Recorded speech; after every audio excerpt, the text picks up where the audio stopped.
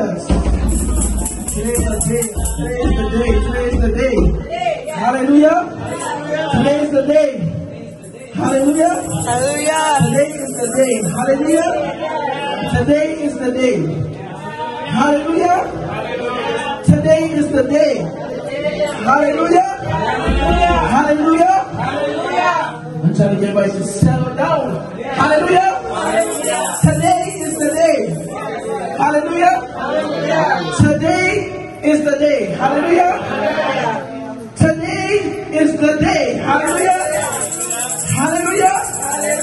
Hallelujah. Yes, today is the day. Today is the day. Today is the day. Hallelujah.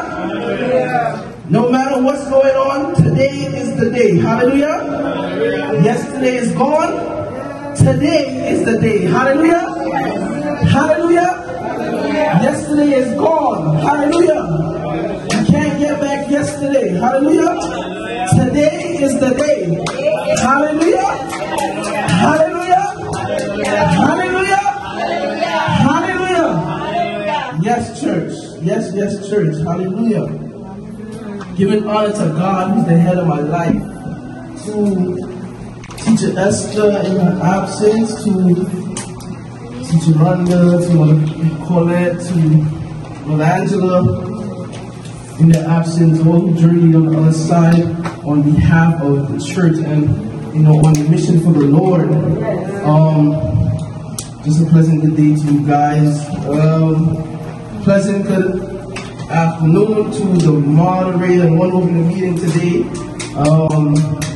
To Teacher Nadia, to Teacher Hillary, to Deacon Tony, praise the Lord, to Captain B, to Teacher Jewel, the ones who open up the ones that are not here right now. I just want to call their name, Lady Apple, Marie, all those are not here. Adam and Rio, the twins, praise the Lord. Jason. Hallelujah, they're not here, they're usually here. I thought I see them, but they're not here. Praise the Lord. Hallelujah. Praise the Lord to them. I want to say a pleasant good day to everybody. To those that are here, give yourself a round of applause. For those who are not here, who can't give themselves a round of applause, give them a round of applause.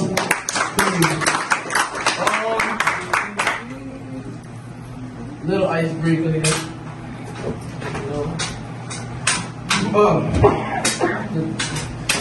You guys know, this is probably you guys' first time hearing me preach, so I'm just gonna. I give a lot of jokes and stuff when I'm preaching, so I like the word to, not just be all stiff and all. I know it's to be serious, but it has to have a little, laughter, a little, sweetness to it. Yeah? So that's how I preach. So you will get that today. Hallelujah? Hallelujah. Just a little icebreaker for you guys. You guys like Hulu or Netflix? Netflix. Hulu's been acting up. Okay. You like mangoes or strawberries? Mangoes. I like both. You like Moldy or Sorrow? Sorrow. Sorrow. Moldy got Moldy, yeah. Moldy bit top. Stew chicken or curry chicken? Hey! Curry. Yeah.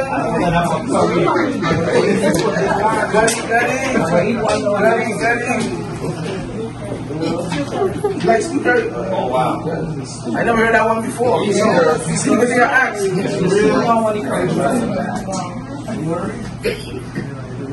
Oxtail or salmon? Oxtail. Oxtail?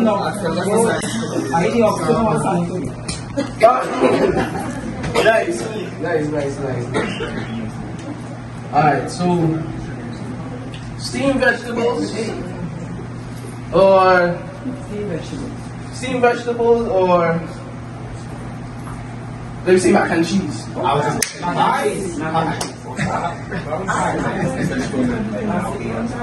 Steamed vegetables and lo mein. How about that? Lo mein? Right.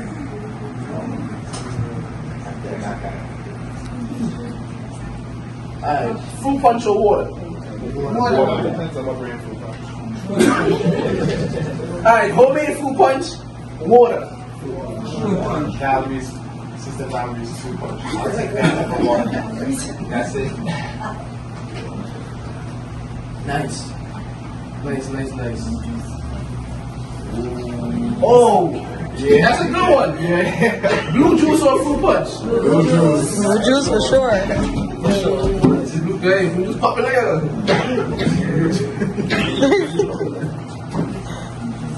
Alright. How y'all feel about that? How y'all feel? Right? You full? You full? I'm sorry. Now y'all hungry? Sorry for that. That wasn't the intention behind the breakup, but some people got hungry. Some people got full. Nice. Today's topic is the power of true worship. Hallelujah. Hallelujah. Now I love our service and I just love God. Because the way the service went today, the topic is just fitting for the service today. Hallelujah. The topic, the power of worship. No, the power of true worship. We not mix that up. The power of true worship. And I didn't get a scripture with it, but I kind of want to reference some stuff. So you work with me, and just turn your Bibles real quick. If you have one, if you don't, you can turn your phone. Modern day, however you do it. To John 4:23 to 24. Yeah? John 4. John 4, yeah. John 4. You want to go there? And I'm going to be... And honestly, I don't have to speak long, thank the Lord. Because all you guys, testimonies were like a sermon. Hallelujah. Hallelujah. And I know y'all got a word today, and I don't want to put too much on you that you can't take home from your fellow brethren. Hallelujah. Amen. So I'm going to go. I'm going to chop where I'm chopping, because I want you guys to understand that a word was given today. Hallelujah. Hallelujah. With the combination, the combos of you guys' testimonies, it just puts my job to put the icing on the cake. Hallelujah. Yes, Lord. Let me quick.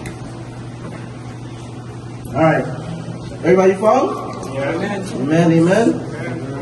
It says, but the hour cometh, and now is, when the true worshippers shall worship the Father in spirit and in truth. For the Father seeketh such to worship him. God is a spirit, and they that worship him must worship him in spirit and in truth.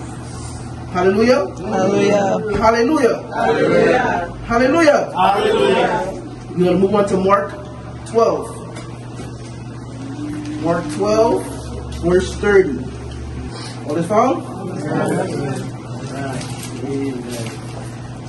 And it says, and thou shalt love the Lord thy God with all thy heart, and with all thy soul, and with all thy mind, and with all thy strength. This is the first commandment. Hallelujah. Hallelujah. Okay. All aboard?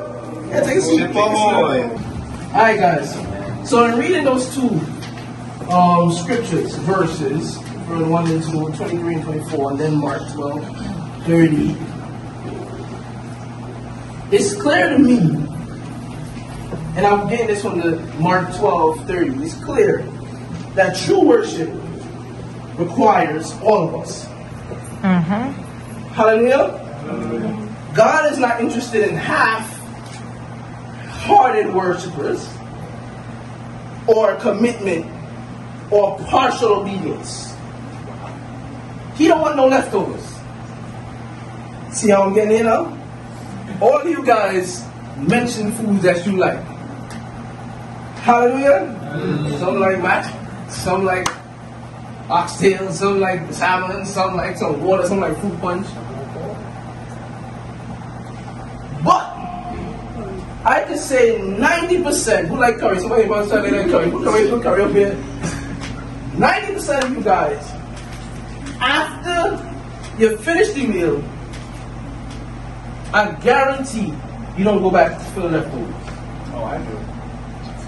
90%. You eat it. Alright. I ain't going after that. I'll not come back for that. Tomorrow or the next day, again, another meal. Some people like leftovers. I'm the type of person, my fiance knows this. I put food in the fridge and I just, once it, I like to once or twice. Unless it's my father's soup or something. I eat that straight. What's that? You know? But food, I put in the fridge. I ain't come back to that. If I eat it once, my taste out of that, I don't want it again. It's something about a leftover that just leaves us lacking. It's lacking. It's not enough.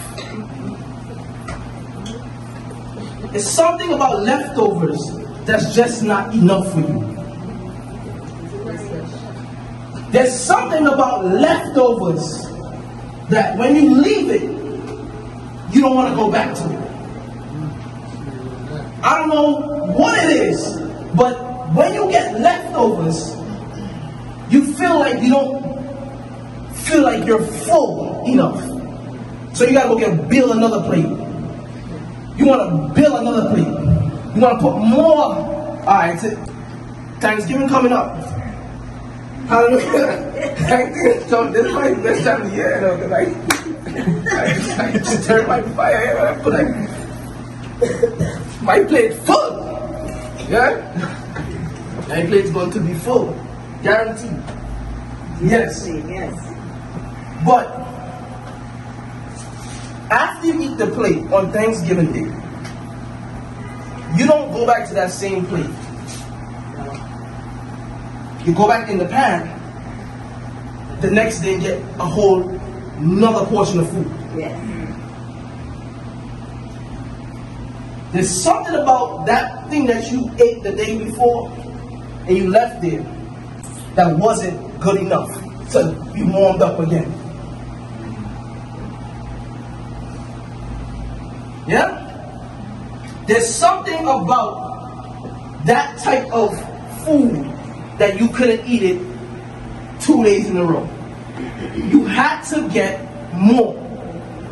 There's something about God that He wants all of us.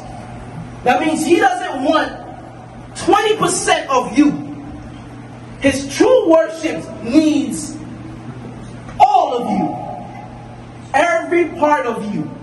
So that means 20% of you is not enough for God. 30% of you is not enough for God. 40% of you is not enough for God. True worshipers must give their all to God. Their all. Despite what happens, He wants your all. Hallelujah? Hallelujah? Hallelujah. Hallelujah.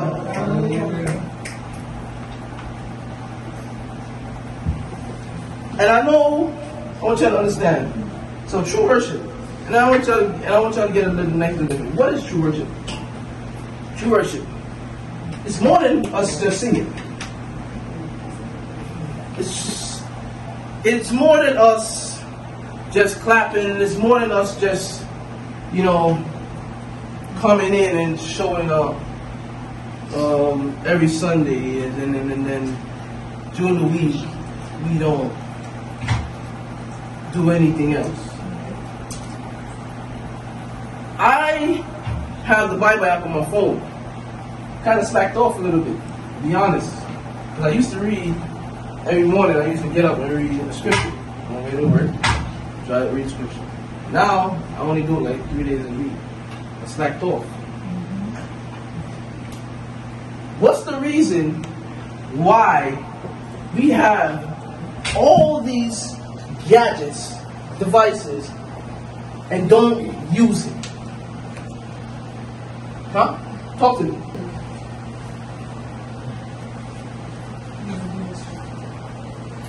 Real worship involves what is said in Romans.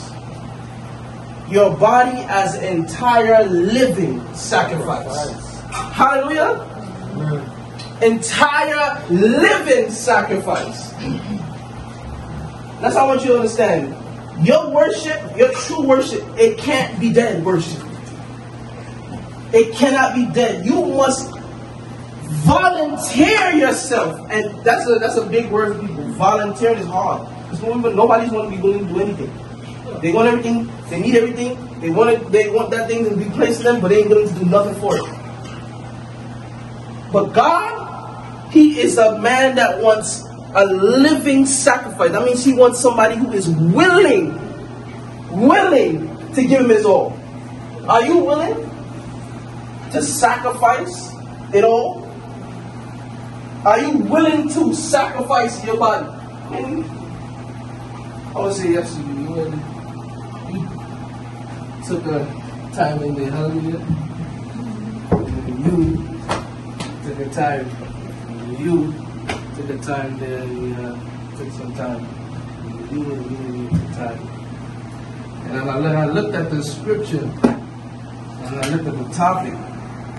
It started to make me think. Because you know how our teacher is.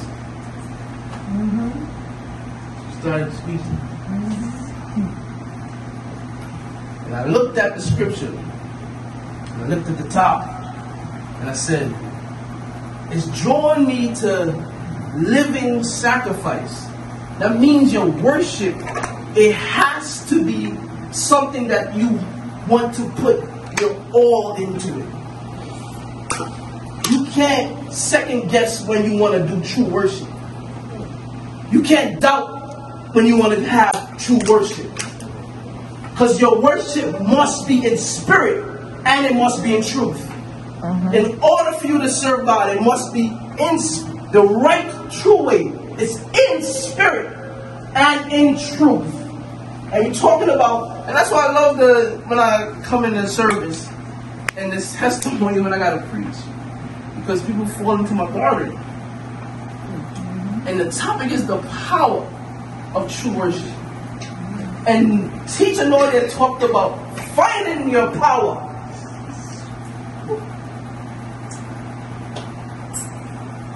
Power is an act. Power can fuel you.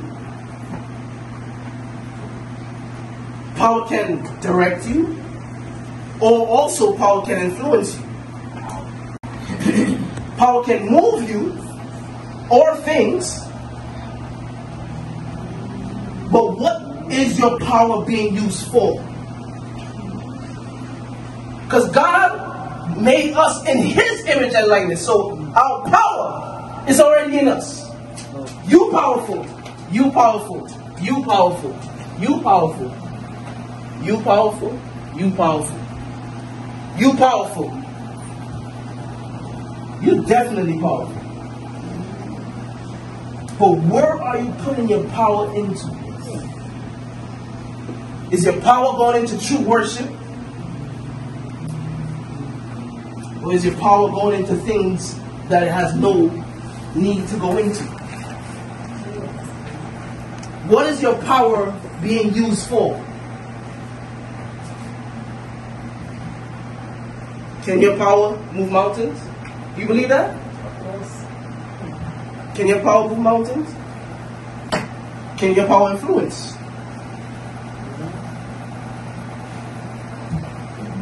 Can your power influence? Can your power direct?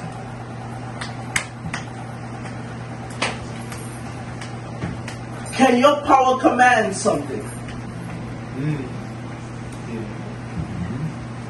What are you using your power for? Is your power able to establish and be an example for true worship? Does your power show an example of true worship?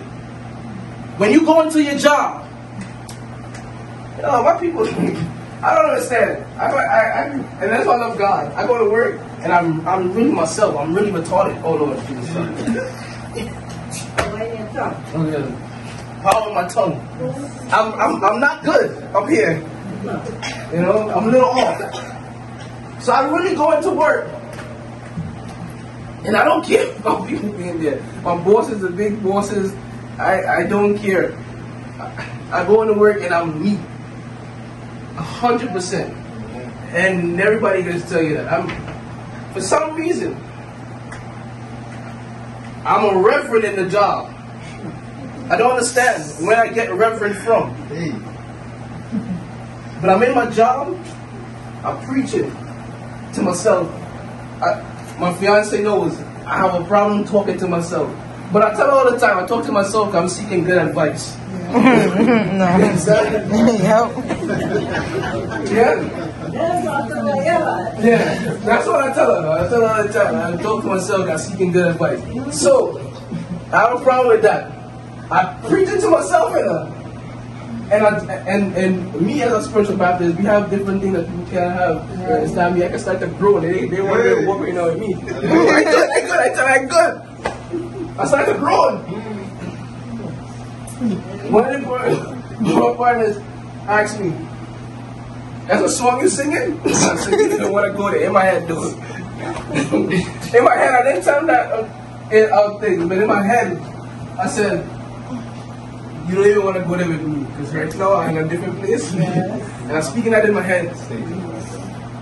But I really told him, no. It's a song, yes, I'm groaning, but I'm okay.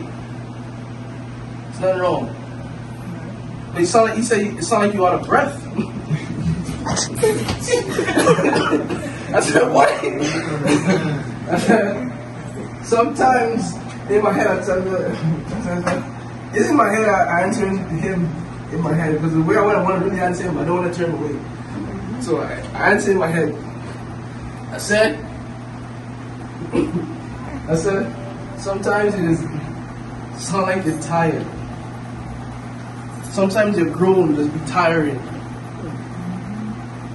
Sometimes you're grown, just be tiring. Sometimes you're grown, just be discerning. Sometimes you're grown, just setting your atmosphere for the day.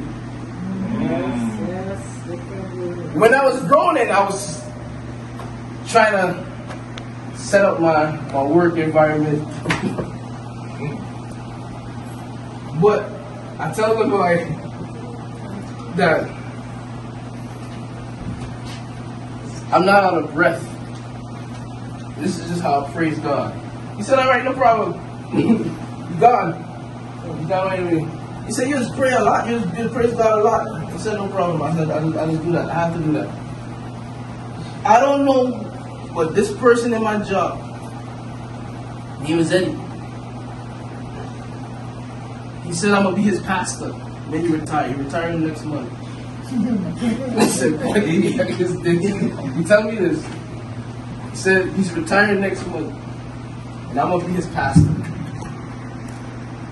I said to him, if God wants to be a pastor, it is what it is. But I don't know what that is about. I said, if God wants me to be a pastor, it is what it is. I don't understand what my worship does for other people. Hallelujah? Mm-hmm. Stick with me. Come on now. I don't know what my worship could do for you or you. Neither do you know what your worship does for other people. Yes. But sometimes in your own atmosphere, Yes. Hallelujah. You can cause a reaction of people. You can get a problem solved for someone. You worship true to how you worship. You don't know what could happen when you just worship by yourself. Don't study who's there, nobody's there, or what's happening, or what's going on. Amen. You worship how you worship. Because you know who's listening. You don't know who's around. Yes. You don't understand what's going on. But your worship sometimes by yourself is the most powerful thing. Yes. Yes. True. And that's why I said power is an influence. But your true worship, it is what can fuel other people. Yes. And I mean like fuel, I mean like it's an energy. Yes, yes. Don't worry about what other people's going through or whatever's going on and all that stuff. I love today. I want all of you guys to worship truly through your storms. And you can see the power of God. Yes. I don't care what's going on in your life. What? Yes. You worship through your storm. Because the power of God, the power of God, the power of God, you don't know what can be fixed in your life. Yes. I don't care if you're going through anything. You worship through your storm. I mean, give it all to God. Leave it in His hands. Leave it all to Him. Leave it all to Him. Because your true worship is what is going to be the difference between your problem being solved. Hallelujah. I want to leave a little tip to you guys before I go, because you guys have got a word today. True worship is putting value to it. Hallelujah. I want you to hear this. Putting value on your connection with God. That's true worship. Putting value on your worship with God. Yes. And when you put value on something, you truly put value on something. Yes. You want to protect it. You want to cherish it. Yes. You want to water it so it can grow. Yes. Hallelujah. Hallelujah. Hallelujah. Yes. Hallelujah. Hallelujah. Hallelujah. When you truly value something, it is the dearest thing to your heart. You are going to do whatever it takes to maintain it, to grow it. You're going to cherish it. You're going to protect it like it's nothing else. I want you guys worship, your true worship. I want you to guard it with your life. Don't let, I say it all the time, I claim my own atmosphere. I swear, I don't bother with people. I swear, I claim my own atmosphere. Because I believe the only person that can take energy from me is the person that gives it to me. And that's God.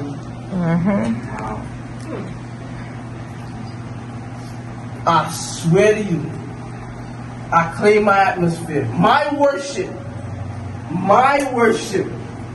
has been Him. I want all you guys to understand that when you value something, you protect it with your life. Don't let anybody disturb your atmosphere.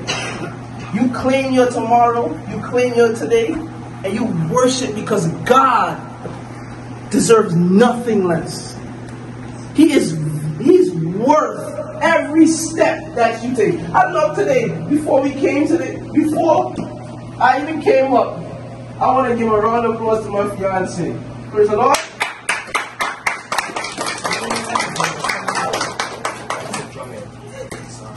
She embodied true worship. she brought two people that she's seen that are interested in God, and she worshiped with them. She brought brethren around and she worshiped with them. She brought two people up, happily brought them up. Man, what's going on? Sometimes you just pull somebody up and worship with them. Pull somebody up and worship with them. Hallelujah. Hallelujah. Hallelujah. Hallelujah. Hallelujah.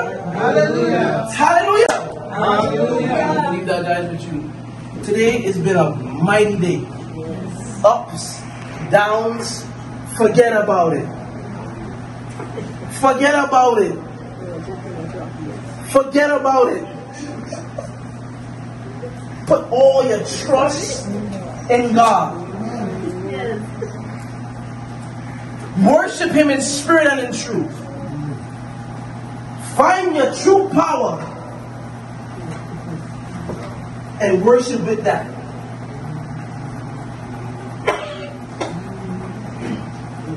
Believe that your worship is valuable and protect that. Believe that your worship can move mountains. Believe that your worship is powerful enough to influence somebody. I want you guys to stay humble, stay beautiful, stay handsome. I will. Give up when God gives up. It's my catch. Give up when God gives up. But the catch to that is, God will never give up. Thank you.